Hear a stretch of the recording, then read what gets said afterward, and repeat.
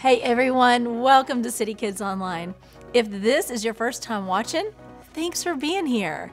Hey, check this out. Joel, where have you been? Well, you said bacon, so I had to go get some. You said something about it being in our Bible story? That was a week ago. You missed the whole thing. I did? Yes, you did. How much bacon did you get anyways? I'm a little worried since it made you lose track of a whole week. I don't know how much. A lot, I guess. Joel, the story wasn't even about bacon.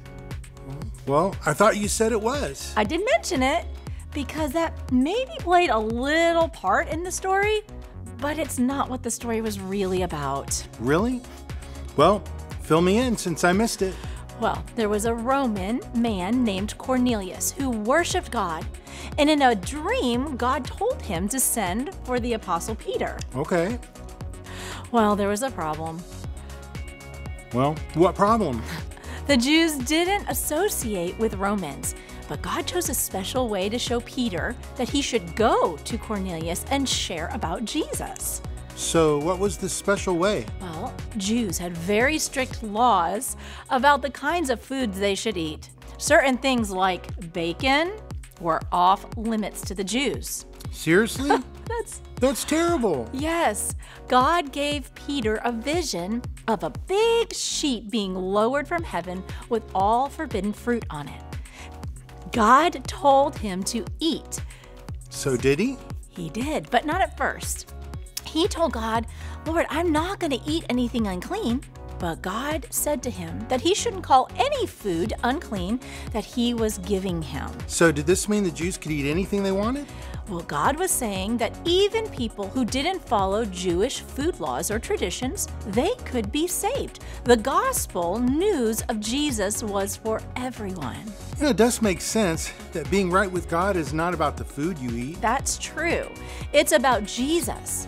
Speaking of the gospel, we have a new big picture question. What is the gospel? So what is the gospel?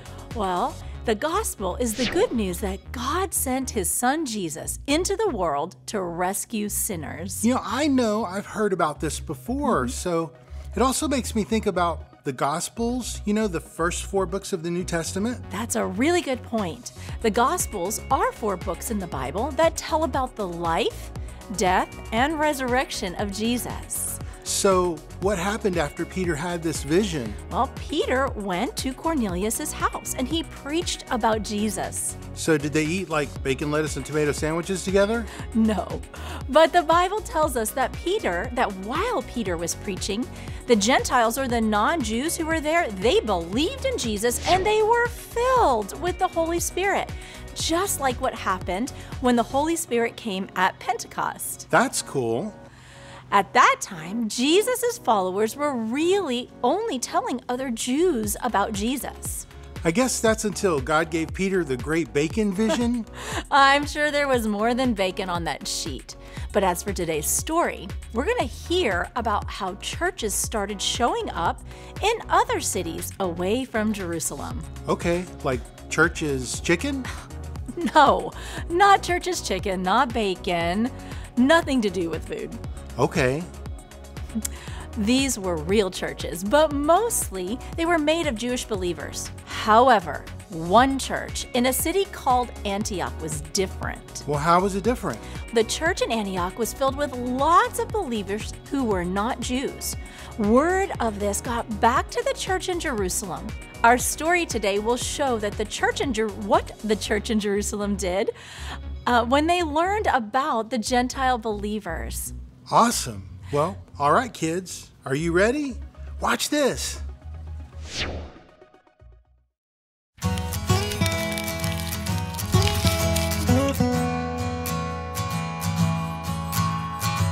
God had called Peter to tell everyone the good news about Jesus, no matter who they were or where they came from. So Peter shared the gospel not only with Jews, but with Gentiles. The Gentiles in Caesarea heard Peter's message and believed. God gave his Holy Spirit to these new believers, and they were baptized. Before long, the apostles and other believers throughout Judea heard the Gentiles had believed the good news about Jesus. They were surprised, so Peter shared about the vision God had given to him of the sheet of clean and unclean animals and his encounter with Cornelius. Peter explained that the gospel is for all people. Then the believers praised God and understood that Jesus had come for the Gentiles too. At the same time, believers who scattered after Stephen's murder had traveled to places like Phoenicia, Cyprus, and Antioch of Syria. In those places, the believers only shared the gospel with the Jews. But some believers from Cyprus and Cyrene went to Antioch and preached the gospel to the Greeks too. God was with them, and a large number of the Greeks believed the good news. The church at Jerusalem heard about these new believers, so they sent Barnabas to Antioch. Barnabas was a good man. He loved God and was full of faith and the power of the Holy Spirit. When Barnabas arrived, he saw that God was gracious to these believers. He was glad and encouraged them to keep following God. Even more people trusted in Jesus. Then Barnabas left Antioch and went to Tarsus to look for Paul. He found Paul and brought him back to Antioch. They stayed with the church in Antioch for a year, teaching large groups of people. Jesus' followers were first called Christians at Antioch. Even though some people tried to stop it, the gospel spread throughout the earth, not only to Jews, but also to Gentiles. The good news about Jesus is for everyone. God calls us to celebrate when others believe and help them know and love Jesus more. It's pretty amazing that the word Christian started in Antioch. That's right. These new believers in Antioch were called Christians. You know, and I like how the church in Jerusalem responded when they heard about Antioch. Well, how so? Well, they sent Barnabas to help them. Yes, they did.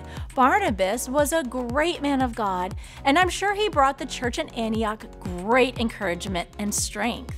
You know, Barnabas did even more than just bring encouragement. He went and got Paul to help too. That's right. When the people give their lives to Jesus, we want to encourage them and help them in their growth as Christians. You know, as far as growing goes, I know the Bible is really important. Do we have a new verse from last week? We did. Our verse is found in 1 Chronicles chapter 16, verse 31. It says, "Let the heavens be glad and the earth rejoice. Tell all the nations the Lord reigns." And what about motions? Yeah, we have some. Here they go. They're pretty easy. Let me show them to you since you weren't here last week. They go like this. Let the heavens be glad and the earth rejoice. Tell the nations, the Lord reigns. 1 Chronicles 16:31. Well, I can see how the good news of Jesus is for everyone, and we want to encourage and help new believers grow. That's right. When people come to Jesus, we should be ready to celebrate that, encourage them, and help them grow in their faith. Hey, thanks again for watching today. And don't forget to check out the activities on our website at citypointchurch.com/citykids. Hey, send us a message. We'd love to hear from you. Email us at castile@citypointchurch.com. Have a great week. See you later.